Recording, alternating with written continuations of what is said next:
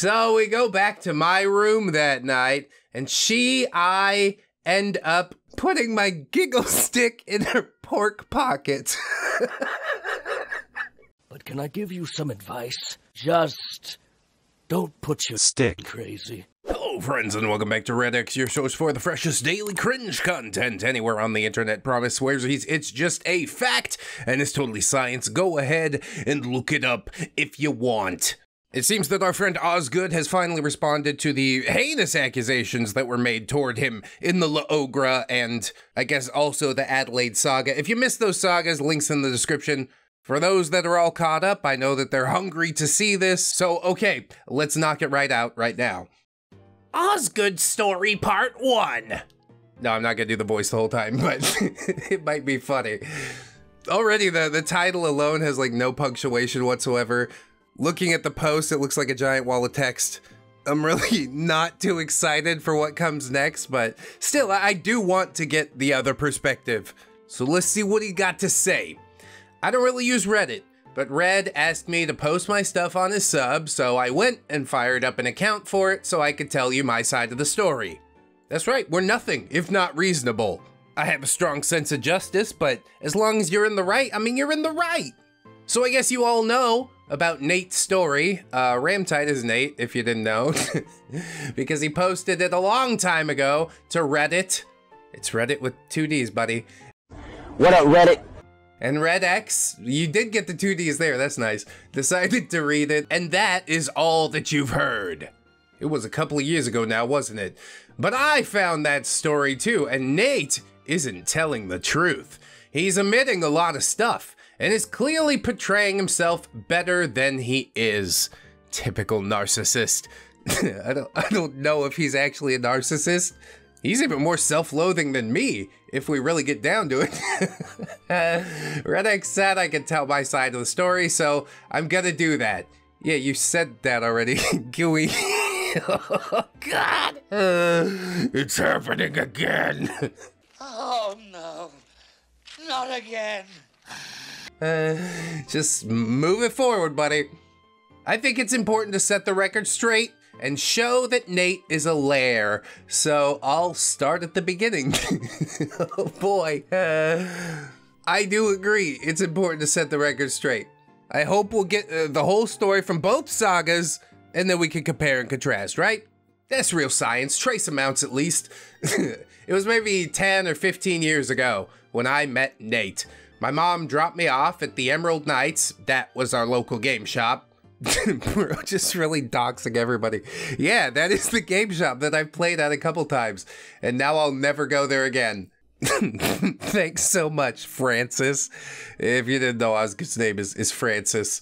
Good, now we've all doxed each other. Our cards are laid on the table. So he was standing outside smoking a cigarette, and I said, "Hey!" We talked for a bit, and he told me that he ran games. We started talking about magic and games and other nerd stuff because that's what you do when you meet someone new, right? I mean, as long as they're a nerd, I guess. Generally, I want to see people at least 3 or 4 times in passing before I initiate a conversation. But he needed players, and you were right there, and now I'm the one digressing. Let's continue. Well, we became friends, and he invited me to go and play some steampunk game with him, which I thought was totally cool, because I didn't know there were other RPGs besides Dungeons and Dragons, so I said, sign me up, and joined in. Didn't know there were other RPGs besides Dungeons and Dragons. Bro, there's a whole world out there. Anything you can imagine, there's an RPG for it. Hey, but what about a ReddX RPG? Let me introduce you friends to weirdos and waifus. Get it now for pay whatever you want at ramtide.itch.io. Not speaking to Osgood specifically, sort of more to the audience. Gotta get those plugs in, you understand? I'm sure Osgood hates it when people give Ramtide money. So yeah, it was pretty cool. I got to play with Nate, who I thought was all right at the time, and his sister, who I totally had a crush on for a while, and her boyfriend, who really wasn't that great anyway. And for some reason, they invited Herman too, but I didn't know why. Herman is Duster, as we've come to learn. We haven't dropped Adelaide's real name quite yet, so I'm grateful for that, at the least. Also, it's hilarious he's dunking on the boyfriend for no reason. What made him not so great, may I ask? Anyway, Osgood says, I don't like Herman a lot because he'd bully me at the shop and try to take all my stuff. Since he was a lot bigger than me, I mostly just let him do it because I didn't want to get beat up. But then they told me afterwards that he was there because Nate's sister, Sarah, damn it, is a sadist and wanted to give him trouble. I thought that was cool. So, yeah, we played Tabby Top and had a good time, and Nate and his sister made Herman cry. It's like a really good summary of events, you know? So this is chronological. All of this is how the Adelaide saga starts and I guess ends, as I recall. OP says, I thought that was awesome because Herman had made me cry a lot before and it felt good to see the shoe on the other foot. Amen to that. Even if you couldn't get vengeance yourself, I'm glad somebody gave it to you. So Nate made Herman cry and I thought he was cool. And then one day, said to me, he said to me, hey bro, I need a roommate. I thought about it, and I didn't have much money at the time, but I was working as a greeter at the store, so I was making some money. The store is a Walmart, according to what we've learned in the Discord blow-up. Let's really just lay all the cards out, okay? Talk to each other directly. That's why when I correct your grammar or something like that, it's not me trying to upset you. The fact that you're upset is just your ego trying to protect you. If you can look through the hurty part, you can see the truth and maybe try to improve on these things. So yeah, Walmart, great job to get your feet on the ladder. I'm proud of you for making moves, all right? My mom had been asking me to move out, and I didn't want to make her upset, so I had been looking. When Nate asked me if I wanted to move in with him, I thought, hey, that would be great. Him and I were already friends, so it would be cool to live with your friends, right? Yeah, maybe, not really. Have you ever heard the phrase, familiarity breeds contempt? Although Nate was sort of one of the only roommates that I never had contempt for. We were just a couple of dudes that had given up, him and I. Anyway, OP continues. But if I had known what I knew now about him, I wouldn't have done it. Because he's a lair and a bully. Liar is spelled L-I-A-R. A lair? It's where a dragon sleeps. Or a lion, or I guess a bear. It's like a cave where something lives. Or not even a cave, just like my office is my lair. Whatever. This is kind of where the story starts. Yeah, the pertinent Ogra stuff, I guess. So let's see. So I move in.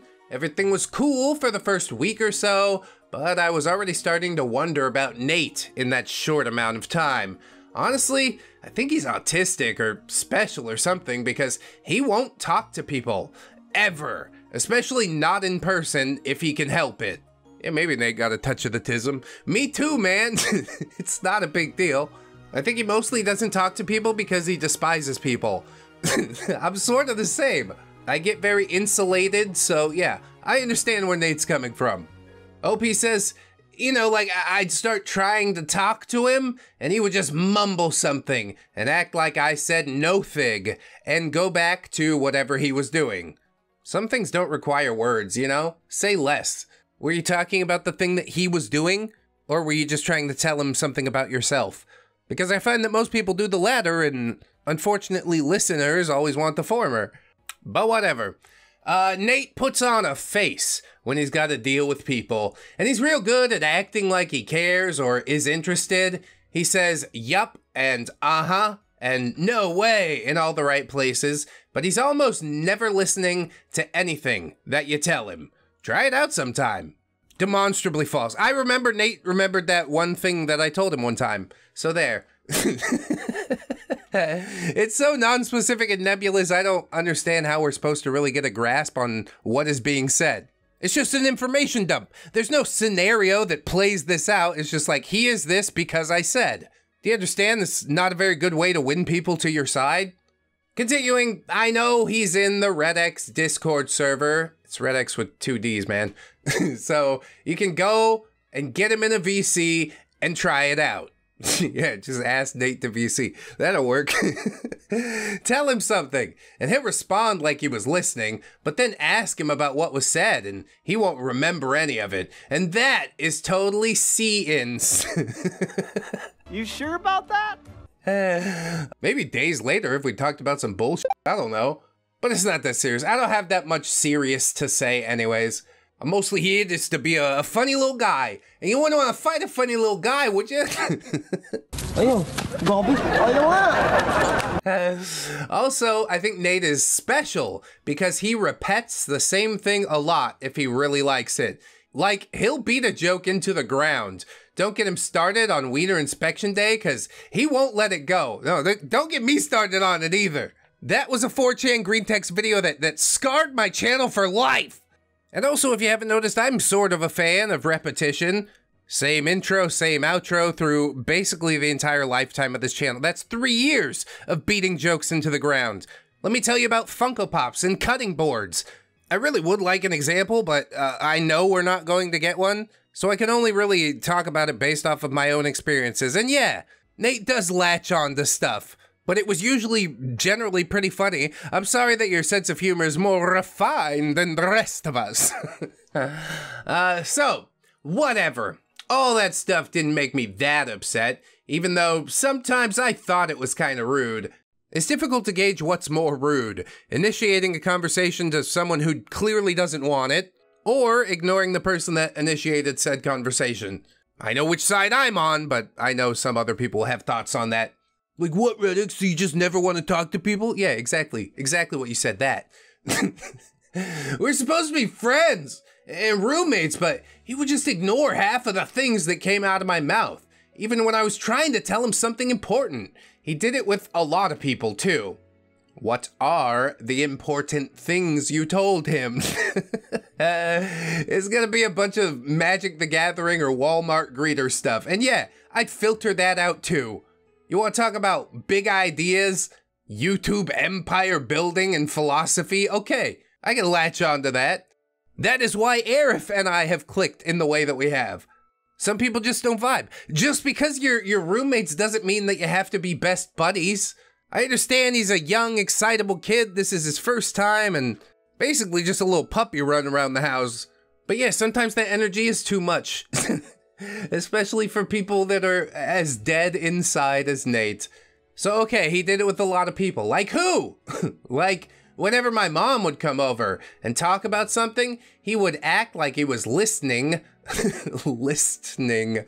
But guys, I could just tell he's zonked out like half the time and not even processing what's going on around him. But she didn't know this, so she probably thought he actually cared about what she had to say and thought she could open up to him, and he ended up using that as leverage against her, and he could satisfy himself because all he thinks about is himself. More on that later. Yeah, a little bit of a sneak peek. I think in the 10 minutes that Osgood raged in the Discord, the banging of the mother was mentioned like 3 times. But yes, more on that later. As far as him being zonked out or whatever, it doesn't sound like it. It sounds like they're engaging in conversation and you're just coming up with excuses why that's not actually what happened. It's like you're trying to gaslight a community of 26,000 people. I don't think that's gonna work out for you necessarily. The first one you gotta get it past is me, and yeah, the buck stops here, buckaroo. So, okay, we had been living together for a week or two. I don't know, I wasn't exactly counting it. You count paychecks, don't you? I'd always liked Magic, because it's the greatest card game ever. That's it, this is the best game ever. Cue the song and dance. And Wizards does a real good job with it. Sure. So, Friday Night Magic was always my thing. I'd go out for the drafts, and it was nice at first because Herman wasn't at the Emerald Knights anymore, so nobody there was bullying me and taking my pulls, which felt good. And I don't even know if Herman went back there again, and I got to keep all my cards. Well, good, you paid for them. You shouldn't be being bullied in public, and you sort of do have Ramtide and Adelaide to thank for that much, don't you? So even if he was the worst friend in the world, he at least provided you that much. We can agree, yes? So I guess if you need to drive somebody off, then Nat is good for that. Probably too good at it. Jeez, man, you really feel a certain type of way about this. We've been holding on to this for 15 years. We can't tell the story 15 years later without just a major league freak out. I think if I heard a story about me 15 years ago, I'd be like, yeah, I was a douche. It's all about growth, self-improvement. But to borrow your own words, I guess more on that later. So while we were living together, I had been going out to Friday Night Magic, and I'd seen a girl there. And I really liked her, but I didn't know how to approach her, even though I liked her a lot. Yeah, at least you asked, you know? That is breaking out of your shell. That's something Elliot Rodger never did. So you got that on him, and the whole, you know, not killing people thing. Hey, Elliot Rodger here, enjoying a nice vanilla latte. That's pretty important. I tried to approach her that night during Friday Night Magic, but she didn't want anything to do with me and kept circling around her friend group, and I didn't know how to talk to her, so I just stared at her for a bit and didn't do anything before heading home. And when I got home, Nate, as usual, was sitting on his ass in front of the TV playing video games and acting like I didn't exist. Look, he's had a long day at work, okay? Daddy's tired. If you'd like to engage, we can engage in small bursts, but I'm not in need of an information dump of bullshit after I just had a day of it, you know? I feel where he's coming from.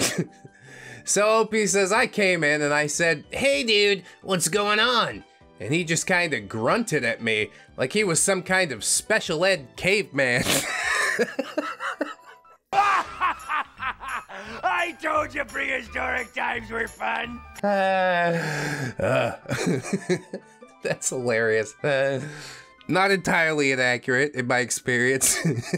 But that's fine. He's tired. He's trying to zone out. I get it. Opie continues, "Well, I sat down and watched him play for a bit before he kind of paused his game to do whatever and finally said, 'Hey' to me after I had been sitting there for almost 20 minutes or so, and I didn't know what to say, so I told him a bit about my day while he pretended to listen to me, and I know he wasn't paying attention because I was telling him about my problems, and like every time I'd talk about it, he'd say, 'Oh, that's cool,' when it wasn't freaking cool, Nate." You could at least listen to people when they actually say something, you a-hole. Okay, but where's the proof that he wasn't listening? Finally, he started paying attention though, and I guess he heard what I was going on about and said, "Oh dude, I'm sorry you're going through that, and you don't know how to talk to this girl even though you like her." And then he said, maybe he cold help me, and me, being stupid, said, "Sure Nate, maybe I could use your help." So, he was literally listening to you the entire time. You gave him the rundown of the situation and he responded to it. Where was the part where he was not paying attention? Excuse me? He's helped you once. He says he's gonna help you again, and the worst thing that you've got to leverage against him is he didn't say hi to me when I came in the door? I'm sorry, but you are not of an officer's rank. And even if you were, I wouldn't do it because I've been a civilian for a long time. So, the next few weeks really sucked.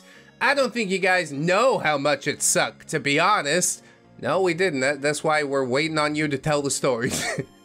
He woke me up early in the morning and made me work out and made me change my whole wardrobe and lift weights and stop watching smut and told me I shouldn't talk about stuff I like right out the gate with strangers I didn't know.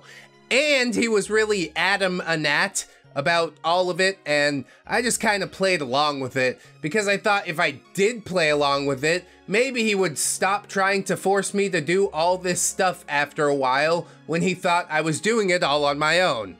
Bro, he's trying to give you the glow up that he never had. Do you understand that? You could have been a big boy and used your words and said, "Actually, Nate, I don't need your help this much. I'll figure it out myself." But instead, you just comply and hope that it will stop soon. Which seems to be a recurring theme in your life, unfortunately. Let Lauren, La Ogra, do whatever she wants and just close your eyes and hope it'll stop soon. Work at Walmart for nearly 2 decades? Just close your eyes, hope it'll stop soon. Something better will come and fall in your lap. Ah, dude, that's not how it works. You need to push, you need to strive, and I'm not seeing any of that. In my experience, Nate is like the greatest co-pilot ever. Back when I first started YouTube, my parents, grandparents were like, I don't know, probably won't go anywhere, but Nate was like, you can do it. You need to record? I'll give you space. You need me to play guitar for a backing track? If he's too involved, tell him he's too involved, but yeah, he's just trying to help. And I want to believe that in this moment you were actually excited about it. You're finally getting the interaction from him that you've desperately wanted this entire time. Now with this event 15 years in the rearview mirror, a bunch of vitriol has warped the telling and retelling of this story within your own brain, so you think that's what actually happened. But I almost guarantee that you were on board the entire time. Wow, that's a long diatribe. Okay, continuing. Eventually, he did stop, and I guess he lost interest in all of it because he just returned to playing video games and acting like nothing had actually happened. Yeah, because he didn't feel that fire in your belly, dude. He doesn't want to drag you across the finish line. At least start crawling. Show some effort that you're making this happen for yourself. I don't blame him. Osgood says, thank God, too. Because I was getting real tired of having someone policying my own life, which he told me would be all for the better if I did. And yeah, okay, maybe I did feel a little better exercising regularly and eating differently and all of that, but I don't think in the long run it actually did anything to make me better, so I stopped doing it. Even hear yourself? Yeah, it made me feel better. But for some reason, I insisted didn't do anything. Come on, man, stop it. Stop lying to yourself, stop lying to me. Everybody here sees through this, I'm sure. After a while, your discipline buoyton breaks, you know? And you gotta cut loose a bit. Okay, but cut loose outside of the discipline that you've built, yeah? Maybe I do want to eat the fried chicken and talk about magic, Nate. Did you ever think of that? Or do you only think of yourself? You've just painted quite the opposite picture, but okay. And it was about the time when I finally got the hell away from Nate and got a chance to finally be myself again and relax for a week while he binged Xbox that I went back to Friday Night Magic. Yeah, sure, I guess that's right. Just run directly towards what's comfortable, and I'm sure that'll help you grow and evolve. I think that was the part that got to me the most. He was over here telling me what to do like it was gonna be the magic bullet for me that would help me get a girlfriend while he just sat on his ass all day eating room temperature pizza and staring into a screen and never actually did any of it for himself. Room temperature pizza's pretty good though. I think he just likes telling people what to do because it helps him not feel like such a small or irrelevant person when people actually listen to him. But maybe people would actually listen to him if he actually listened to what other people say. Huh?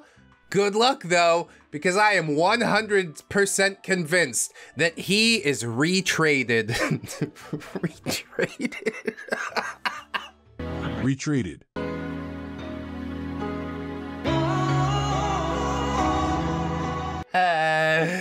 Yeah, maybe. He's been passed around a little bit. God, dude. He definitely does like to help in order to not feel irrelevant, like his life is passing him by. That's as good a reason as any, and he is actually quite helpful. And I'll say again, so far we've been shown zero evidence that he's actually not listening to people, that he actually does zone out. I think he's just filtering out brain vomit, oral garbage. But if you're sincere, I know he holds on to things that matter. I seen it. Of course, all this happened before I came along. I'm still in the Navy during all of this, I think. So maybe he was like this and just was changed by the situation. Sure, yeah, let's say that. I finally catch a break from having to deal with him back at the apartment when F&M rolled around. Friday Night Magic. And I go to Magic that Friday, and I'm hanging out at the store, and I'm kind of looking at the girl who I had the crush on, and I thought maybe I should go talk to her, but I still didn't feel like I was brave enough to do it, so yeah, I just walked around the store because I thought all the hell that Nate put me through would have been the thing that would make me able to talk to the girl, but apparently it didn't do that, and I still couldn't go up and talk to her. You never completed your training, Padawan. And I don't know why, but I guess Nate never really prepared me to go and talk to people or whatever, so yeah, I just walked around like a loser. And somehow that is Nate's fault. You couldn't find it within yourself to walk over there and be like, hey, how you doing? We both like magic. Want to talk about magic? It's probably not the ideal way to go, but it's a safe route. I was somewhere over by the front desk when I first met Lauren, La Ogra, and I was grateful because she actually approached me and said, hey, and I asked, surprised, that a girl had gone out of her way to talk to me. And I tried to remember what Nate had said about not being weird when I first talked to people, so I did my best and just said, hey, back to her. Good start, best start, you're doing great. We hit it off pretty quick and started talking about our interests and our hobbies, and I kind of figured out that all of Nate's advice on how to actually change yourself for the better was just a bunch of BS that he thought sounded good, because at that point, I had been doing my own thing for a couple weeks now, and I wasn't having any problem talking to Lauren at all. Yeah, but Lauren's not the girl that you like. Maybe that's why. Is there a physical attraction there? May I ask that much? I've heard at the very least that she doesn't smell yeasty all the time anymore, which is good, you know? We're all making progress within our own lives. To be honest, she was an easy person to talk to. She's a predator. And it was like she knew all the right things to say to make me feel good. And she didn't mind that I was kind of awkward about it because I didn't really know what I was doing, but she was super understanding. So I didn't worry about tea too much, and I figured maybe I could invite her back to my house. You sure could. That is the thing that you could do. Or let's go talk to the manic pixie dream girl that you're actually interested in. Two paths lay before you here, young Osgood. Which will you choose? And through the power of hindsight, I guess we know. She really liked the idea of going back to my house, and eventually her and I would move in together, and Shed become my fiancé, but we aren't there yet. So we'll get to all that later, because I'm sure you guys want to know what all that's about. Yeah, basically the only reason we're all sitting here. And also trash-talking Nate, I guess. Special ed caveman LARPing as a pirate captain. Writing the greatest, most undervalued tabletops that mankind has ever seen, such as Blood and Thunder, a pirate RPG now available on ramtide.itch.io. You can pay what you want, but I'm sure Osgood would hate if you gave him money. I said that already, but that's fine, we're looping it around. Continuing, so we finally get back to the apartment, and surprise, Nate is still sitting there in front of the TV. And it's been like 5 hours since I left for the Emerald Knights by now, but he hasn't moved an inch. And he's probably drooling on himself a bit because he's a mouth breather.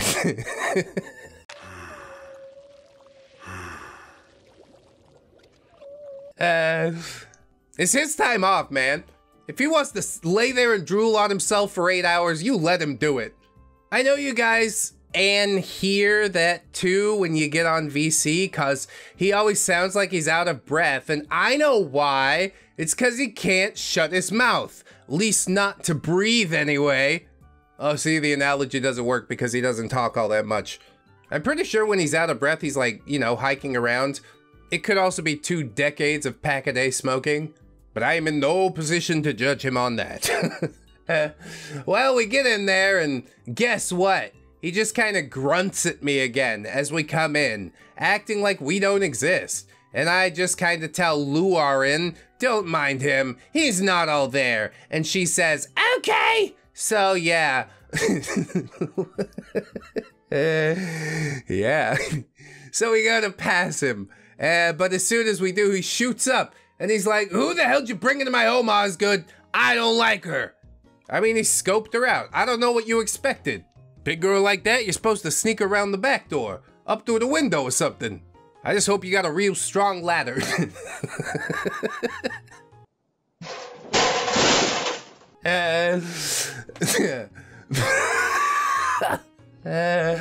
Alright. Now, this is kind of weird, even coming from a weirdo like him.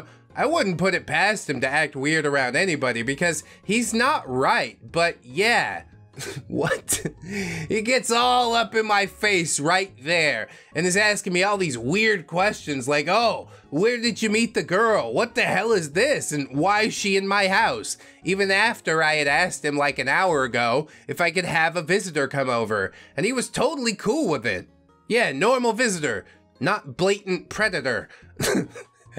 Honestly, I didn't understand what the big deal was, but I said, it's cool, dude. We're just gonna go and hang out in my room, and you don't gotta worry about it. We won't bug you, and you could go back to doing whatever weird shit it was that you were doing, and you won't even know that we exist.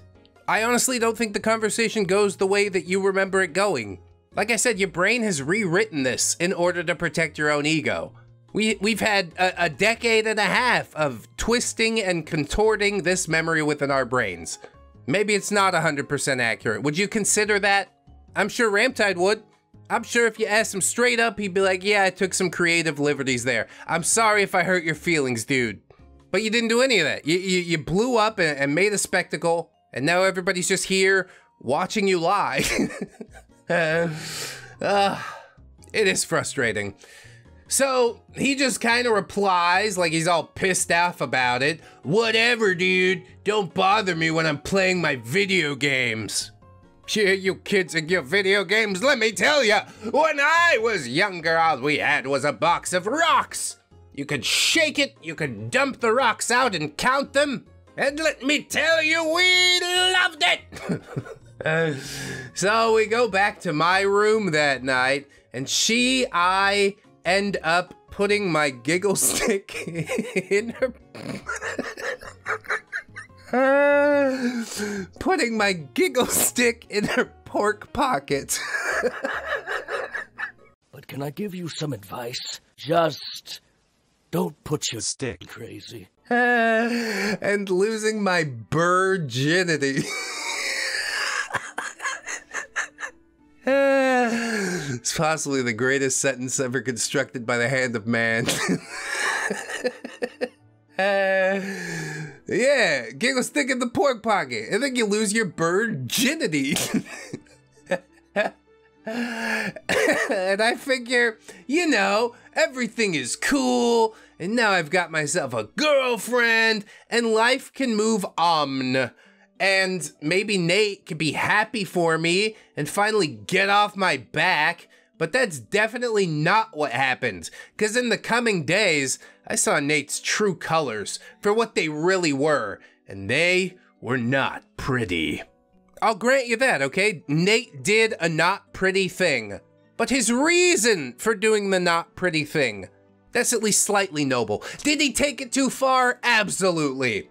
But you wasn't seeing logic, friend. He just ended up wedged between a rock and a stinky place. I'll be back soon enough to tell you all about that when I get some more time to write. Yeah, right. All right, GHT, right. Oh man, Lauren has gotta go out right now and I gotta watch her son. Well, she got a kid? Is it your kid? Aw, crap. This is getting deep. And there's other stuff I gotta do. If y'all have any questions, you're welcome to ask them here on this post or wherever Red decides to share this, and I'll take a look and see which ones I want to answer. You should answer all of them, but I get it. It's overwhelming. I'll tell you guys more about everything that happens when I get some free time. Yep, you said that already. Okay, see you later, narrator. An unreliable narrator at that.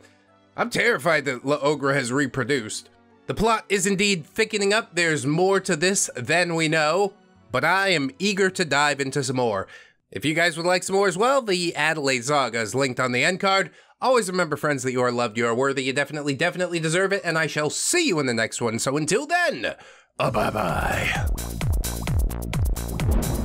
Go ahead and cut them open. It's gonna be fine. It's gonna be fine.